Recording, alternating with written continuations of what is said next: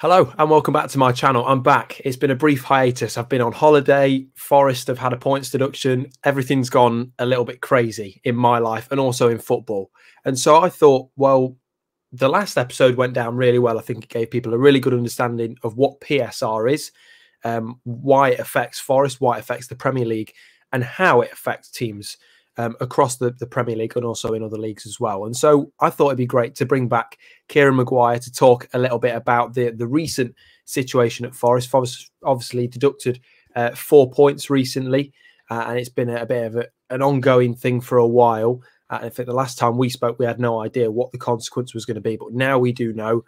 Forest could still appeal it. The owner wants to appeal it. Others in the club hierarchy are pretty happy to accept the 4 points.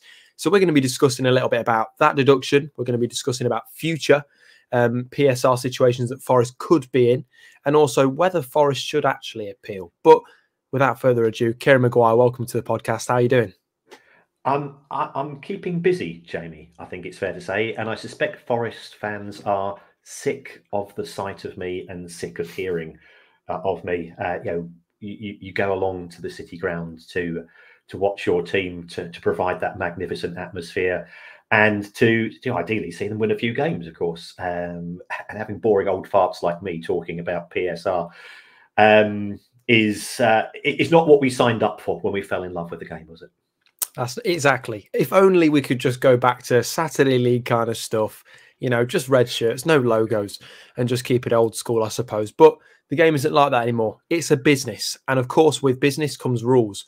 And according to the Premier League, Forest have breached those rules. And as a consequence, they've been deducted 4 points, £34.5 million over the loss amount, which would put them about £95.5 million, I think it is, that they've lost altogether over the the PSR period. So, firstly, what would you? I mean, is it maybe a bit of an obvious question? Forest made a lot of signings, but what would you put that down to? And also, maybe how harsh would you say is a 4 point deduction? Because we kind of spoke about it before. There isn't really a benchmark, is there?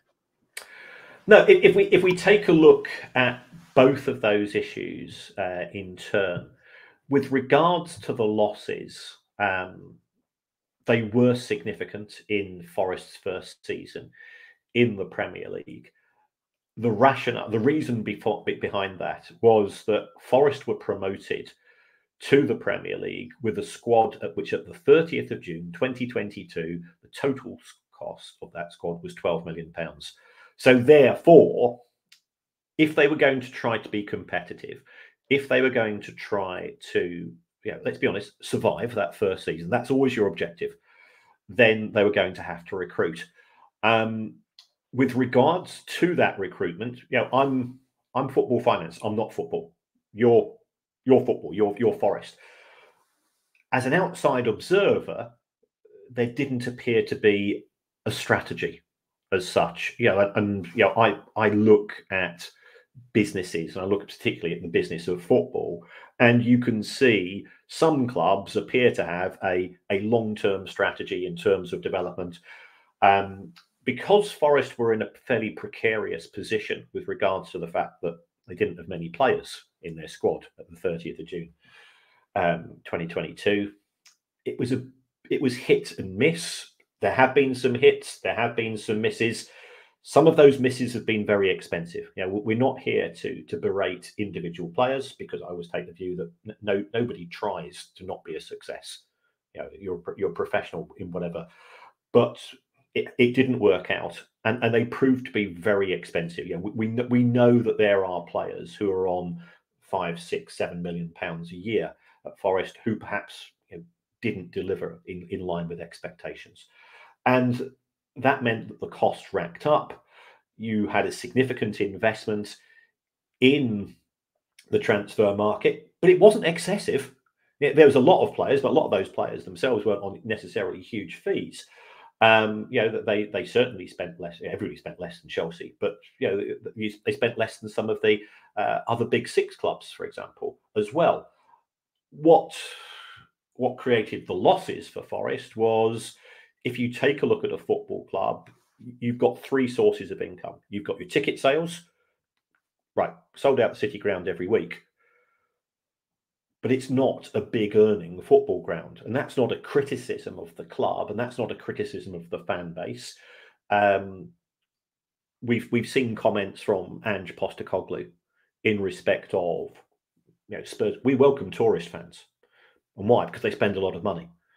On average, at Spurs, they get £71 per fan per seat. And remember, that includes, seniors, kids, family stand. So Forest don't. Forest have got a different demographic. I don't. Have you been to the new Spurs stadium? Yeah, it's amazing. But they've got everything there. They've got bars in there to keep you in there. It's a good strategy kind of from them. Yeah.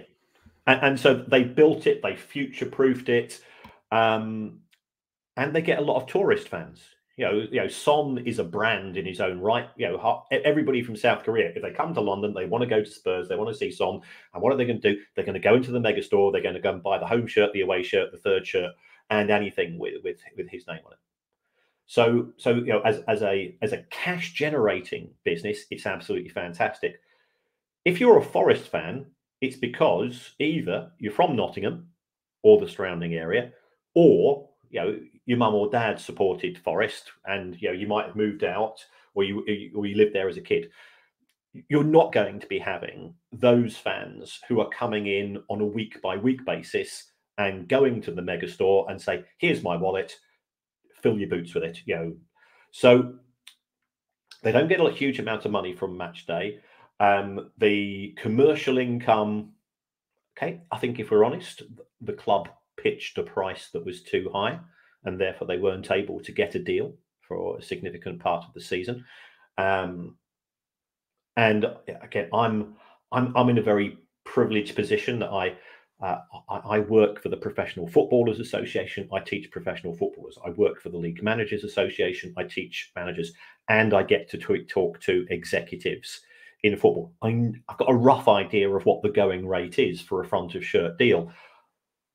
From what I'd heard, Forest were perhaps being a little bit optimistic, and that can come back to bite you on the bum in terms of getting that deal over the line. And it is a tough industry, the commercial side of football. So that didn't work out. So that didn't help. They did okay as far as the TV money was concerned, and the reason for that is because they didn't finish in the bottom three, and that certainly helps. So you put all of those factors together, the total income was probably a wee bit below where perhaps you might have envisaged, but the costs were certainly higher because of this strategy with regards to player recruitment, whether that was on short-term deals with no fees, or other players who came in and delivered or didn't deliver. So I'm interested, actually, touching on the kind of shirt sponsorship part, because it was something that obviously a lot of Forest fans were actually very frustrated about. A team in the Premier League not having a shirt sponsor almost seems just ridiculous. Who wouldn't want to put their name on the shirt of a Premier League football team? But that being said, how much did Forest not having a Premier League sponsor, a shirt sponsor for most of the season, hurt them in terms of this PSR situation? Okay, let's be realistic. They were £34.5 million over the limit. A season-long deal is probably worth £7 million. So if you go to a generic Asian betting sponsor, the likes of which, and they rotate. You see them on Burnley shirts, and the next season it's Wolves, and the next season it's Palace, and the next season it's Bournemouth, and so on. They're normally paying around about £7 million for a year's worth of contract. We don't know the insides dealings of Forest. From what I'd heard on the grapevine, and the grapevine is gossip, and always take gossip with a large dose of salt, because we get some great gossip, don't we? And you go, well, I'm not sure that's true. I'd heard that Forest were asking for a bit more, and the sponsors were saying, "Oh, it's okay, we'll go elsewhere." And then and Forest weren't prepared to compromise, and in the end, there was no deal done. So they still would have been up on a charge, and they still would have been subject to a points deduction had that front of shirt deal taken place. in my opinion. I do not think that anybody would have paid them £34.5 million, because that's big six income. That's more than Newcastle are getting for their shirt, and Newcastle have got a very friendly relationship with their sponsors, should we say? Yeah, so because I was just thinking about, I mean, yeah, as you say, it's a huge loss that they've made, so it wouldn't be a massive kind of reduction in that loss. That being said, but I suppose the biggest thing that would have reduced that loss would have been the sale of Brennan Johnson, which I think it was the biggest talking point, because Nicholas Randall Casey, who was the chairman at the time, said a year before that Forest were completely in line with PSR regulations, which of course meant that all Forest fans just kind of went, okay, great, that's fine, we don't have anything to worry about. When in reality, maybe at the time it was the case, but I can't imagine it was still. And eventually we found out that that wasn't the case. It wasn't great. Forest, I think I read some of the documents, and it said that Atletico Madrid had made an offer of around £42 million, 50 million euros.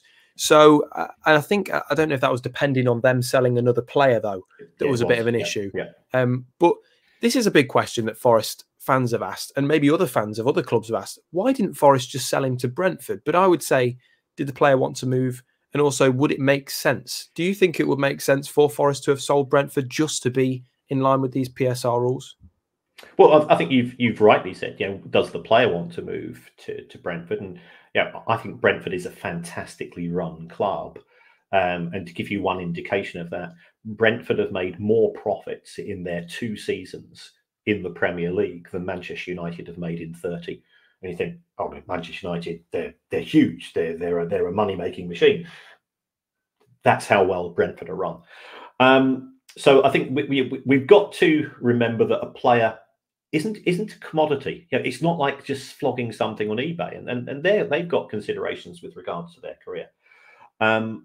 So there's that to take into account.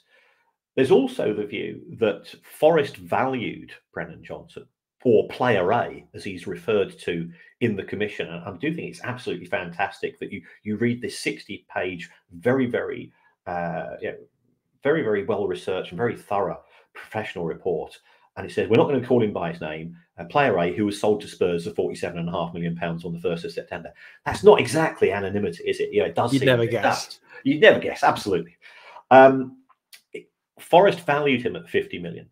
So why accept 30 from Brentford? That's the argument. I think there was also the belief in the club that they hadn't. The owner was convinced that if they could evidence that they were serious about selling Brennan Johnson, that you could effectively backdate that sale. Is there precedent for that? Well, if you take a look at what happened with Sheffield Wednesday when they sold their stadium to the owner, that sale was sort of backdated, and they had their points reduction reduced from 12 to 6 on the back of that. So, perhaps they'd looked at that and said, well, we might be able to persuade the Premier League that because we had been making efforts, we'll be treated sympathetically.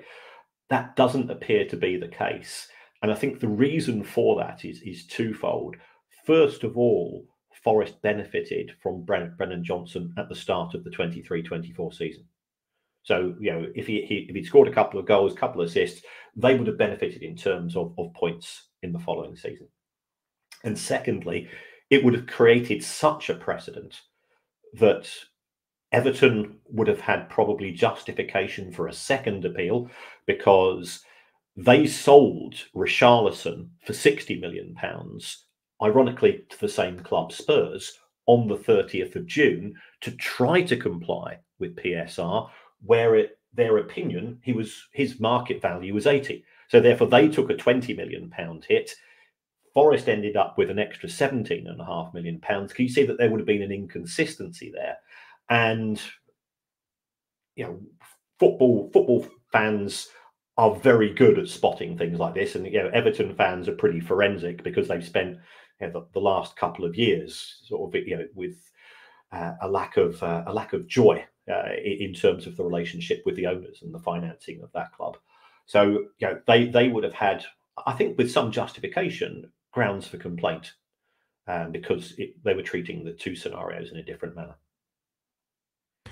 Yeah, it's a really kind of fascinating thing for me, because as we were all told as Forest fans, it's like, well, you sell Brennan Johnson, you're okay, and it's kind of like the narrative was completely different to what the reality was, which is really frustrating, because I think as football fans, not just as Forest fans, but this will happen again at some point. Points deductions will happen to another team in the future, and for as long as these rules go on, and I don't think I can say that 100% I agree with the rules, but they are in place, and I think in a way I can understand what Forest have done in terms of, well, they are trying to be more profitable, they are trying to be more sustainable by selling Brennan Johnson, but of course the timing is the issue.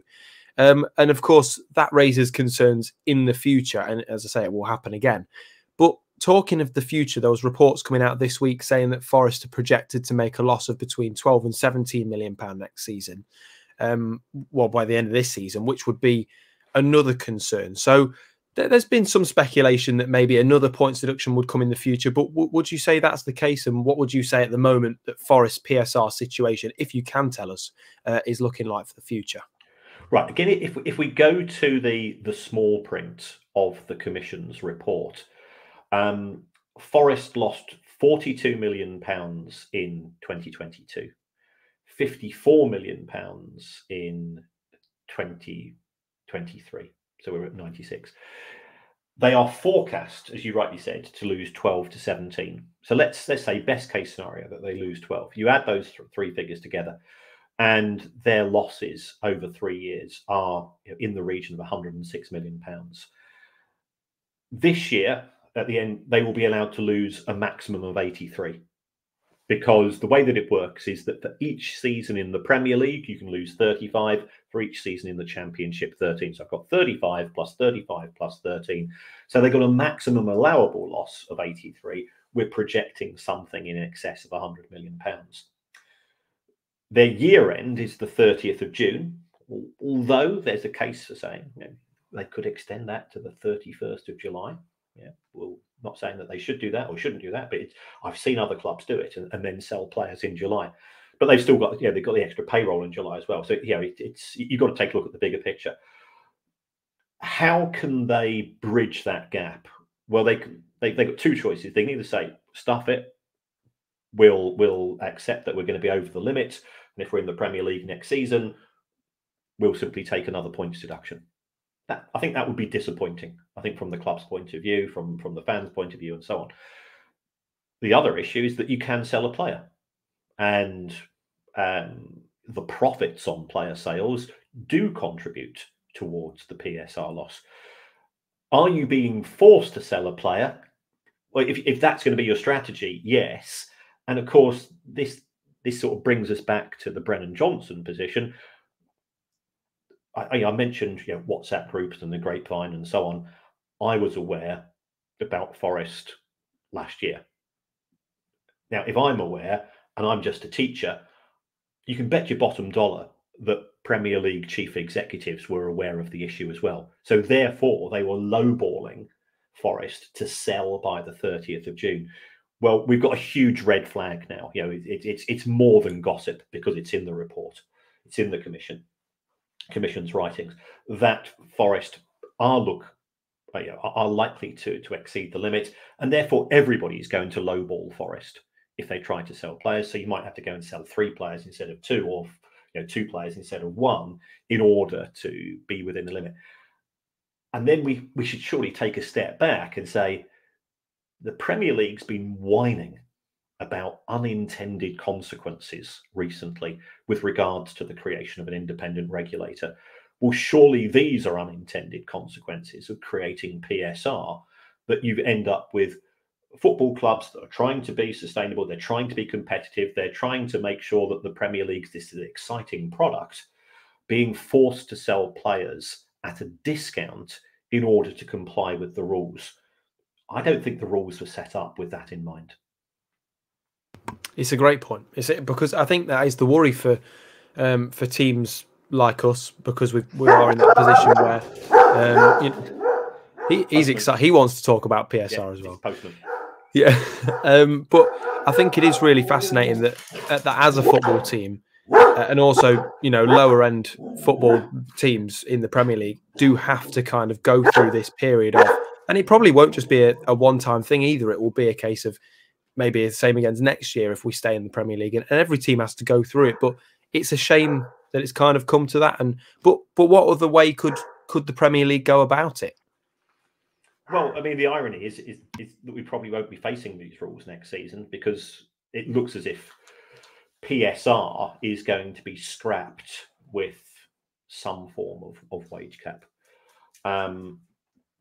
So that's a quasi admission by the Premier League that the current rules are not fit for purpose. You know, the Premier League will say, well, yeah, we're just coming in line with UEFA.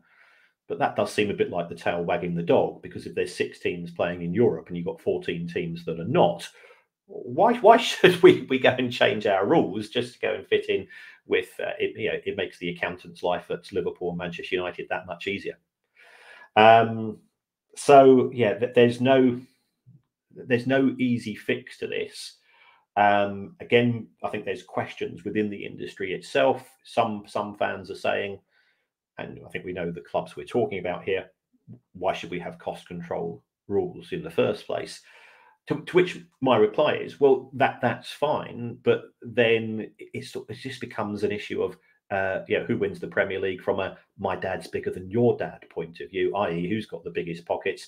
If you've got one club that is funded to such an extent that they can afford to sign Mbappe and Haaland and you know Uncle Tom Cobley and all, then it's what's the point?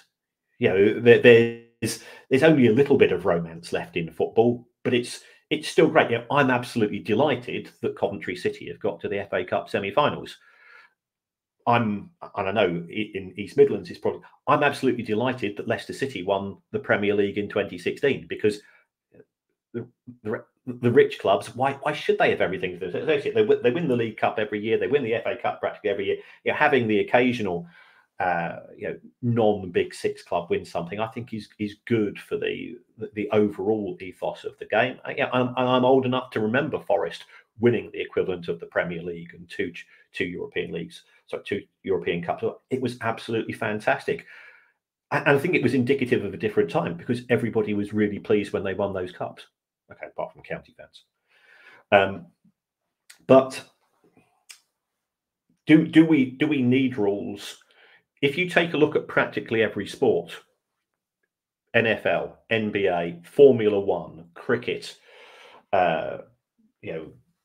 baseball, practically every team sport on the planet has cost control rules. So it's not as if they are unique to football. And it's then a case of, what do we want from the rules? You know, do we want a level playing field? Well, the answer to that from the broadcasters is no. Because if you talk to broadcasters, 2016 was a terrible year for Sky and BT Sport, because Leicester City won the Premier League. Leicester City don't generate big viewer numbers. Yeah, they'd much, this season where you've got Liverpool, Arsenal, and Manchester City is great from the broadcasters' point of view, because they're 3 of the Big Six. They'd love to have Manchester United up there as well. They'd love to have Chelsea up there, because they deliver in terms of numbers. So the broadcasters don't want a level playing field. They don't want a Malmo or a Forest or a Porto getting to the Champions League final. And the way that the system is now geared, that's almost impossible for those days to return. So what is fair? People on a much higher pay grade than me probably have better answers than me. I was asked, I can't say by who, but by an organisation quite big, not the Premier League, and not actually part of football, would I actually design a series of models using different sets of assumptions? And one of those was based on the NFL model, where merchandise sales are shared, where gate receipts 60% to the home club, 40% is pooled and then is shared.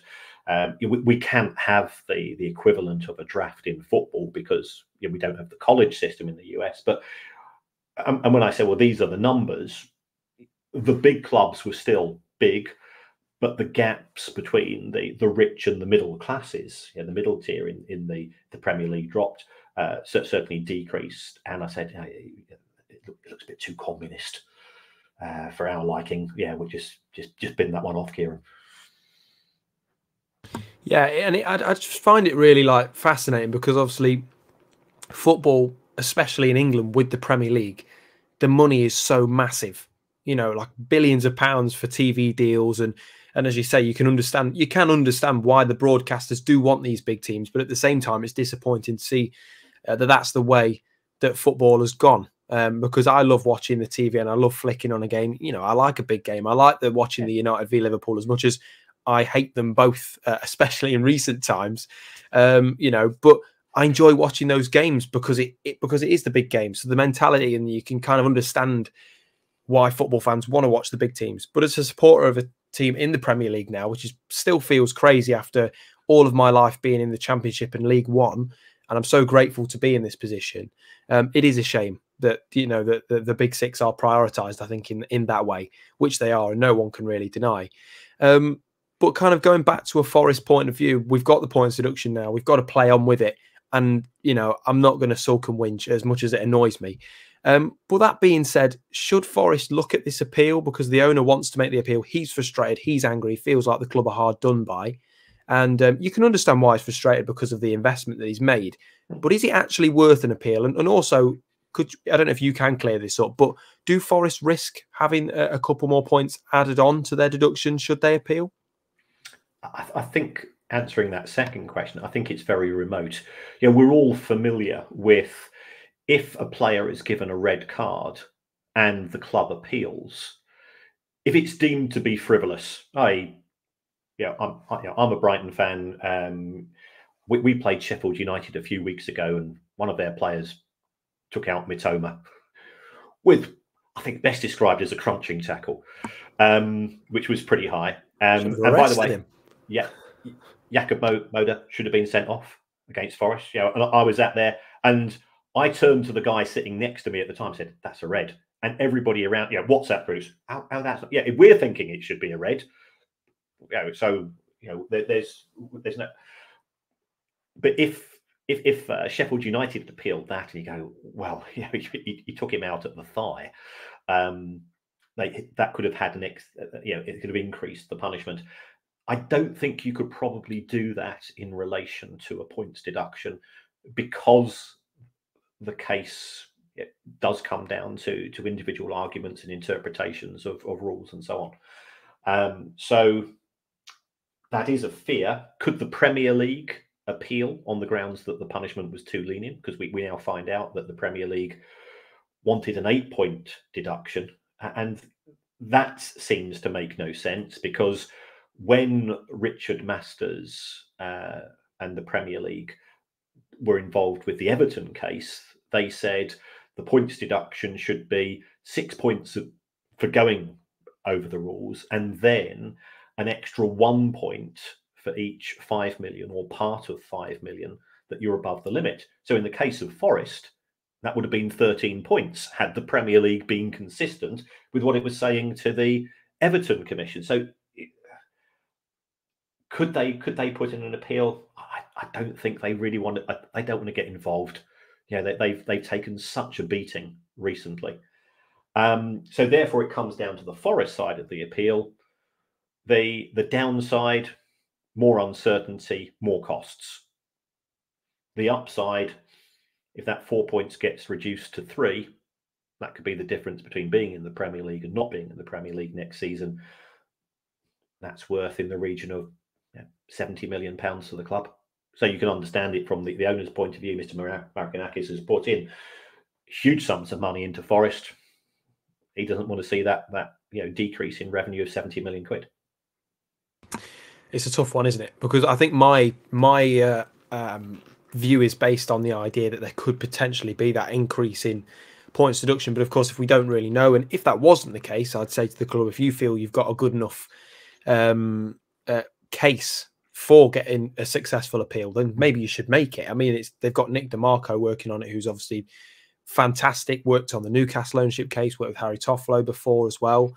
And I don't know if he's worked with, I think he worked with Derby County as well. He did, yeah. During their time as well. So obviously won't have anything against him now. Yeah, it's a really precarious situation for any football club to be in. And I think that we just need to focus on getting points really more than anything now. And looking at the running, it's entirely possible. But of course, this will have an effect on the collective mentality. But Kieran, I really appreciate you giving your time to talk about things. I know it's a bit of a busy week for you, so I just want to give you an extra big thank you for taking your time to talk to me. Well, and thank you, Jamie, for the invite, and best wishes for the rest of the season. And as you rightly said, let's do it on the pitch, and then you won't have to worry about because if we're honest, we're talking about probably 1 point either way. Exactly, and also, as a Forest fan, I do believe that there's a lot of winnable games coming up. There is winnable games coming up. And if we can't do it on the pitch now, I'd say, well, that's on us.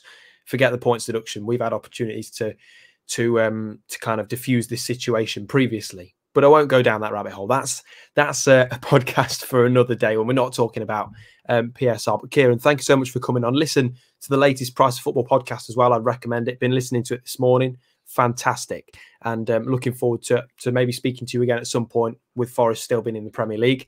But if you've enjoyed this podcast, please subscribe.